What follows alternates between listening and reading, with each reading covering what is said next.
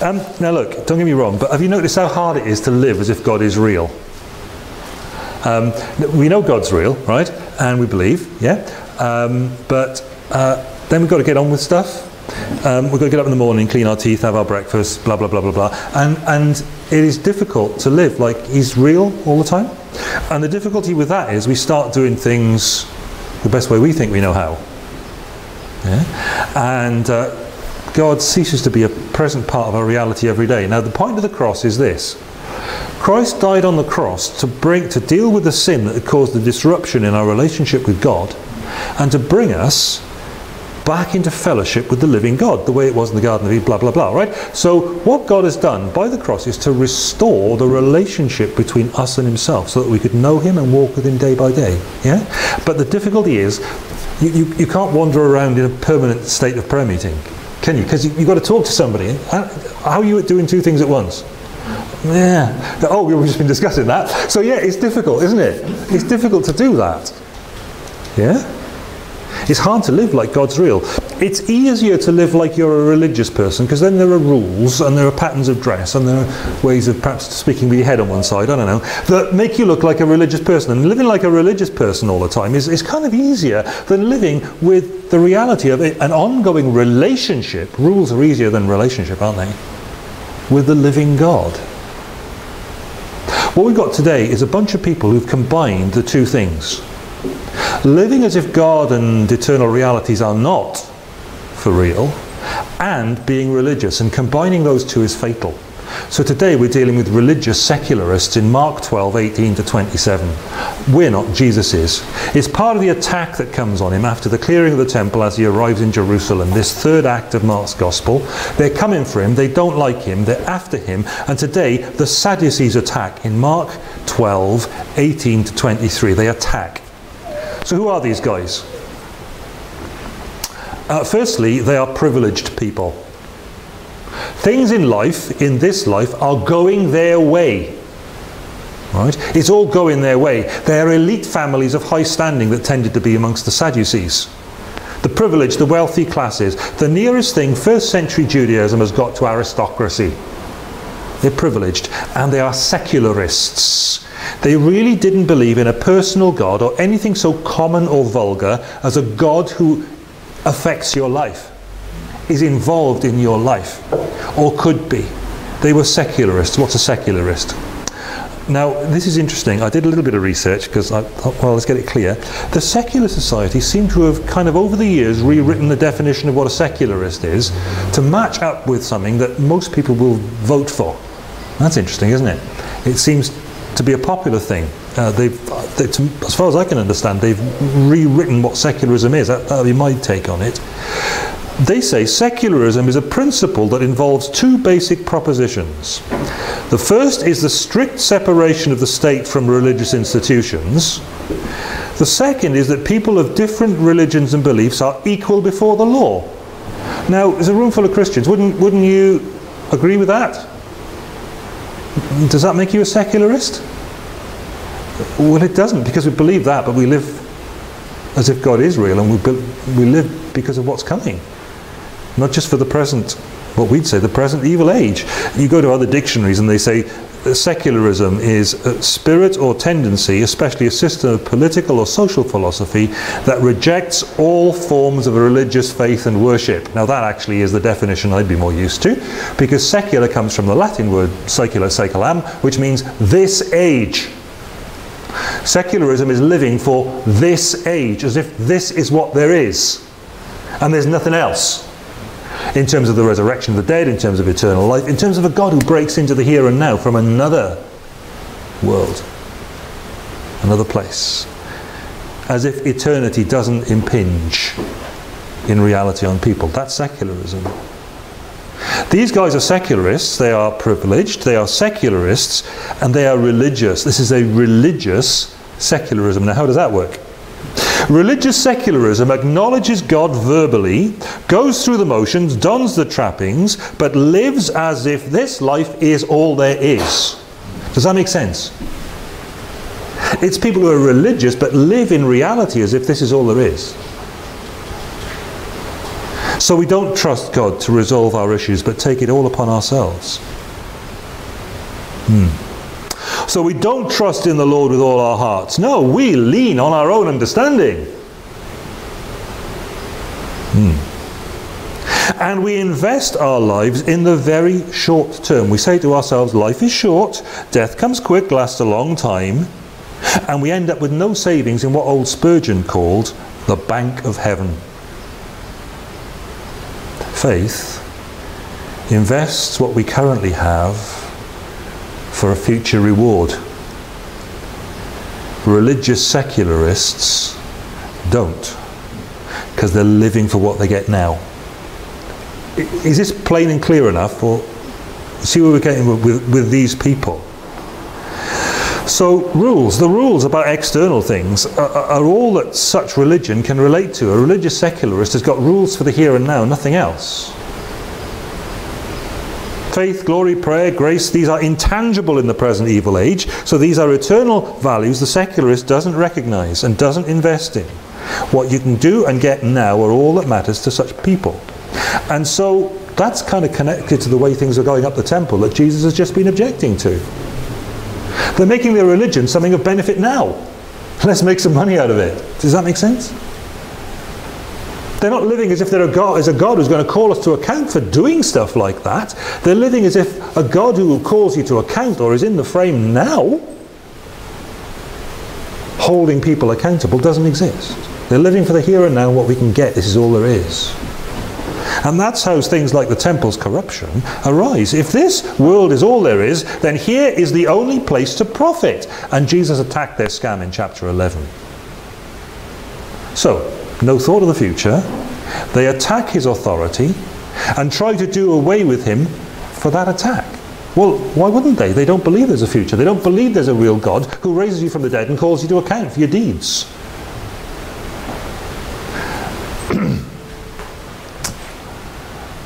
It's going to become an increasing feature. So that's who they are. What's their question? What's their question? They asked Jesus about levirate marriage. What is levirate marriage? Levirate marriage is a type of marriage in which the brother of a deceased man is obliged to marry his brother's widow, and the widow is obliged to marry her deceased husband's brother. So, I know it doesn't sound too healthy, does it? But you get societies where families are given the land, and land or property or whatever is linked to a family, and you've got to keep a dead guy's line going. So if you're married to somebody and you die without offspring, then your brother needs to come along, give us some offspring so that they can inherit and carry on the process. Does that make sense? Whether it makes sense or not, you get it in Deuteronomy chapter 25, 5 to 6. You also get it in the book of Ruth, so it appears, where the nearest kinsman, Boaz, is to marry Ruth because he is the kinsman redeemer, and you get the general picture. So this is not a huge matter. This is a small matter of the law. They come along with a nitpicky little question because that's the world they live in. That's how their thought patterns work. Nitpicky little questions. And you'll find that religious secularists work on nitpicky little questions. And they come along with the what if question. It's a what if speculation. And they come in talking about morality.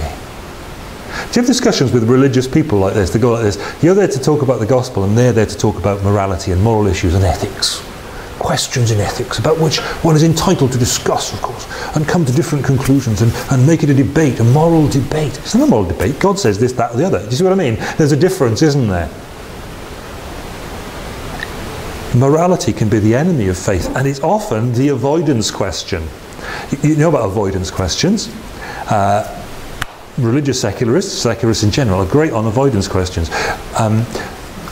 Whether we believe or not is not a matter of intellect, is it? It's a matter of something else.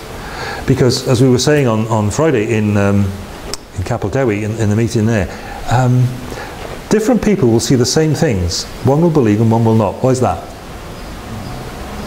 It's because faith is not an intellectual matter, it's a moral choice. Somebody is prepared to invest their life by faith in the reality that has just broken in. And another person says, if I believe that, I don't like the consequences for my life, for the choices I will then have to make, for the way I'll have to spend my time and stuff like that. Does that make sense? So, as Romans 1 says, people suppress the truth in their wickedness to be able to hold on to it. They raise an avoidance question because Jesus is challenging their faith position. What's their problem? Verse 23. Insincerity. Insincerity. At the resurrection, whose wife will she be, since the 7 were married to her? Do you think that's really their issue? Is that likely to be a big issue for them? Has any of them got this problem? It's an avoidance question. It's throwing up an irrelevance to the big issue to avoid. Now, how do you deal with it when people do that? Because people will do that with us. Jesus does it like this. He says, aren't you in error because you don't know the scripture or the power of God? Now, here's how to deal with a secularist. And it's not the way people normally do deal with people who are secularists. So let's just see what Jesus is doing here. Your fundamental error is your secularist position, says Jesus in verse 24. Has anybody got that open? Mark 12:24. Yeah. Jesus replied, "You won't be married because you don't know the scriptures or the power of God." Yeah. Sorry, would you read that for me again? Because that's nice and... Jesus replied, "Are you not in error because you do not know the scriptures or the power of God?" So, are you not in error? What? How can you say that to us? You should enter into debate. Sorry, dog. Firstly, what? You're in error. What? So now they're paying attention. Because you don't know the scriptures. What? Them? Are you saying that to them? And you don't know the power of God. What? Okay. So that's really a strong thing. He's saying you don't know, but they are academics. They are professors of the law. And he says, you don't know the scriptures, but they are theologians.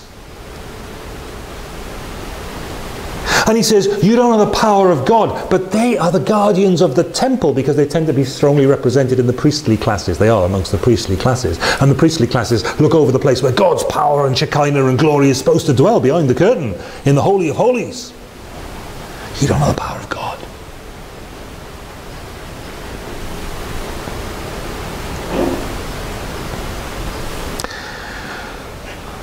How are we supposed to handle people who are secularists, ethical secularists? Jesus says to them, there is stuff here beyond your knowledge of the Word of God. There is stuff here beyond your experience. You don't know the power of God. There is stuff here beyond the parameters of what you've considered. The things you are not accounting for are these. You are not accounting for the Bible and what it says. You are not accounting for the power of God. Jesus does not pussyfoot around from inside their wayward ideology, their faulty thought patterns, arguing about the sort of things that they argue about. He doesn't pander very much to their worldview. Bible, power of God. Word, Spirit. He doesn't praise their ethics or their contribution to the ethical debate. He highlights the things they don't know, understand or appreciate. They don't get the scriptures, they don't get the power of the Christian's God. There's more to this world than you know about. And having done that, and having dealt with the actual problem, which is their secularism and their lack of awareness of what the Bible's actually saying, in verse 25 then he says, okay then I will tell you what the score is with marriage. When the dead rise, he says, verse 25, they will neither marry nor be given in marriage. They will be like the angels in heaven. No compromise, no appeasement, the resurrection is real. But marriage ceases with the present evil age. And people are kind of, they don't like that. You say that to people sometimes in our day and age, I'm very happily married, thank you very much. I quite like the idea of being married in heaven. You know, where's she going to go then? What's going to happen to her? Where's he going to be? Okay, stop a minute. Why, it's not a problem, it's great. Why was marriage ordained in creation? God saw, what did God see and put marriage in as the answer? God saw that it was not good for a man to be alone. Is that fair? That's what it says in Genesis, isn't it? Because what it says in the Bible. God saw it wasn't good for a man to be alone. So tell me, who will be alone in eternity? Will a Christian be alone in eternity if there's no marriage in eternity? No. What God is doing with Jesus and the gospel, and what he's going to do with eternity, he's going to bring all things together again under the headship of Christ. So actually, we'll be united to Christ and united to one another in ways that make even marriage, which is great, redundant. Does that make sense? Are we on to something? If there's a problem in this, you let me know. But it seems to me it's going to be better, not worse, you know? It's going to be better, not worse. There isn't going to be marriage in heaven. It's going to be better than that. Marriage is redundant in the resurrection because it's surpassed and excelled in glorious ways we can't really grasp. See, Jesus addresses their issue with marriage and he shows them what the gospel's going to do. They're neither married nor given in marriage. They'll be like the angels in heaven in perfect praising, worshipful communion with God and with one another. The angels in heaven are not feeling lonely. But that isn't the nub of the problem they're bringing to Jesus. Not really. He answers that question that they've sort of come up with, but the problem is they're secularists. They're only living for now. Verses 26 to 27. Oh, have you got that there for me? You're helping me out a lot today. Now, about the dead rising, have you not read in the book of Moses, in the account of the burning bush, how God said to him, I am the God of Abraham, the God of Isaac, and the God of Jacob. He is not the God of the dead, but of the living, the badly mistaken. So there we go. You're asking this question, and the presupposition is that there's no resurrection, because that's what the Sadducees were all about. The secularists.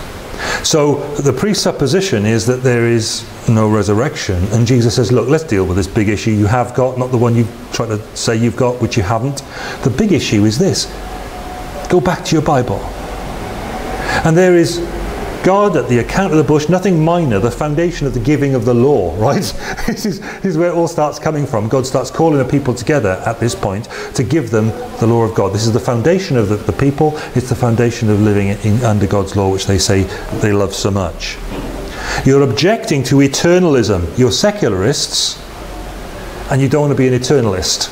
Now, the person of faith is an eternalist. Not a I just invented that word. Is that okay with you?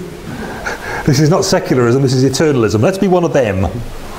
These folks are functional secularists, despite all their religion, objecting to eternal realities. And that's desperately serious, because the call to follow Christ is a call to trust him for what's to be given us in the future over what we can hold in our hand now.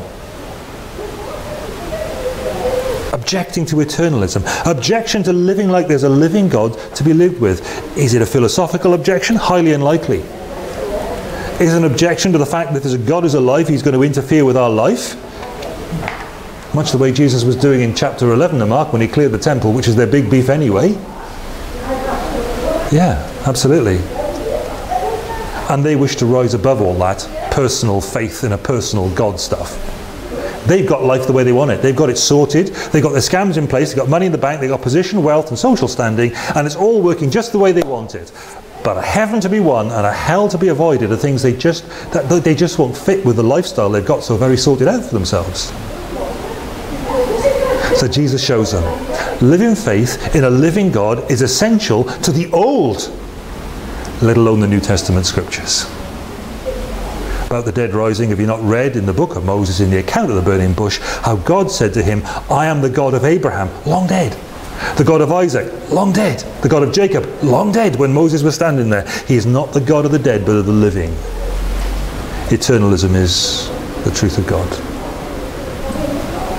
The God of the book is a real God. Conclusion. It is easy to get on with life as if God isn't a present, imminent and interfering reality. He is, though. That's the thing. It's particularly easy within clearly defined religious structures like 1st century Sadduceeism or 21st century evangelicalism, where the structure is clear and the rules are obvious. It's easy to live, in fact, not on a living God, but on the rules and the structures.